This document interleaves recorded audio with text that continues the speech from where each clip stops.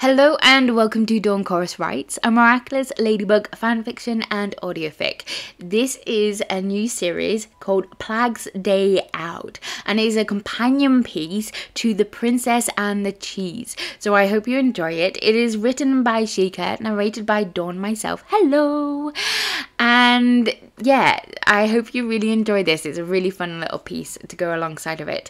Massive shout out and lots of love to Arkatza for her commissioned art piece for the thumbnail. So all her information is listed down below. Make sure you go and send her some love. Make sure you send Jheqia some love for writing it. All her information is listed down below. Make sure you send me some love by smashing that like button. Comment down below what you think of it and what will happen in the next part. And make sure you subscribe so you do not miss out on this one and other series and other one-shots to come. And enjoy.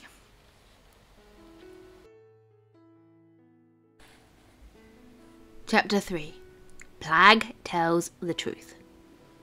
It was fun listening to Marinette and Adrien dance around each other, but once they got to the bakery, Plagg needed to move things along once more. He sniggered as he eavesdropped on the kids' conversation with Marinette's father. Really? Everyone knows about the two of them except for him. Poor kitten. Well, he would be fixing that fairly soon if he had his druthers. Hey, Teeks. Have Pigtails grab me some of that cheese bread, okay? Where you off to? I think Kitten's ready to face the music, Sugar Cube. Don't worry. Leave him up to me. Plagg, I'm warning you, she said with a menacing glare. Only Tikki could manage to look both cute and terrifying at the same time. If your silly idea backfires on Marinette, then flush cheese will be the least of your worries. Don't fuss, Teeks. I got this. It will help them both in the long run, remember? Tikki grumbled under her breath as he passed through the nearby wall and up the Marinette's family apartment. Adrien was sitting at the table with one of his sappy grins on his face. He didn't even notice Plagg was there. His kitten was off in some dreamland again. At least it was a nice one if his smile was any indication. Time to shake things up a bit. What's up, Buttercup? Adrien jerked out of his chair, almost as bad as Marinette had earlier in the library. Plagg? How did you get here? I thought you were downstairs with Marinette. Oh, I slept away to see how you were doing, kid. Enjoying your date? Adrien's eyes narrowed and he crossed his arms. This isn't a date. If you hadn't gone gallivanting off to play cat noir with my princess, then I probably wouldn't even be here. Hey, I'm the original kitten, and yeah, I know. You're welcome. Don't call me kitten. It's embarrassing, he muttered, holding his white overshirt open for him. Are you coming back or not? Plagg scoffed at him. No way! I'm having too much fun. Pigtails is amazing after all. She thinks I'm cute. Plagg rubbed his chest proudly and purred.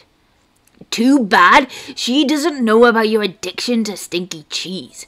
That would cure her real quick. And what was with the buttercup crack? You know that's the nickname of the boy Marinette. His brain finally caught up with his mouth, and he sat there, stunned. He just stared at Plagg, mouth open in astonishment as the gears finally meshed. Wait. Does that mean that... What do you think?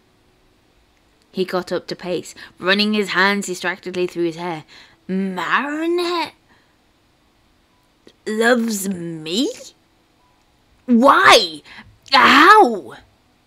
What? Forget that you were a famous model for the last half hour, have we? Come on, Plagg. You know Marinette isn't that shallow. Besides, she hated me when we first met, remember? She assumed I was like Chloe, a rich, snobbish brat who thought he was superior to everyone else. She's too honest and real for it to be that superficial. Something clicked in his memory. Oh, I really am Buttercup, aren't I? Yep. So, what's your problem? She's pretty, sweet, kind, smart as a whip. Well, apart from loving you. The Kwame snorted in laughter. And don't pretend you didn't enjoy cozying up to her today. Adrien glared at him. Hey, I was trying to get you back, you little menace. Sure, kid. Whatever you have to tell yourself. But I know better. I've been around the block several times, and it's always the same. You like her. Just admit it. But I'm not. I'm just... Plagg! I'm just now trying to get over you-know-who, and yeah, I like Marinette a lot. More than just friends, but have you forgotten I'm Cat Noir? She once confessed to being in love with me, and I turned her down. What the girl doesn't know won't hurt her. But I don't want to lie to someone who I care about. Not like this. The little black Kwame dove for his face and grabbed him by the nose, forcing Adrien to stare at him cross-eyed. Adrien, ask yourself this. Do you care about her? Does she make you happy? He swallowed hard. There was only one honest answer. He nodded. Yeah, I do. She does. Plagg let go of his nose and patted his cheek briefly before floating out of range once more. Then man up, Buttercup. Princess is coming up the stairs. He flew off through the ceiling towards Marinette's room just as the door opened. In a few minutes, Tikki joined him for a brief, happy reunion with the other Kwames. Right, now, Sugar Cube. Kitten is primed and admitted to me that he cares about your bug and that she makes him happy. Now, we give them a few minutes to settle in, then we get started. His partner looked weary. I don't know, Plagg. I'm not sure that you annoying Adrien where Marinette can see you is a good idea. Why not? It's genius if you ask me. Because she'll get easily flustered and distracted. How is her going to fool Marinette nervous on the boy going to help him bring them closer? He flew over and put a paw around her shoulder. But that's why it's perfect, you see? She knows that I know she's in love with Adrien. So as far as she is concerned, I'm playing her wingman. As far as Kitten knows, I'm just being nosy.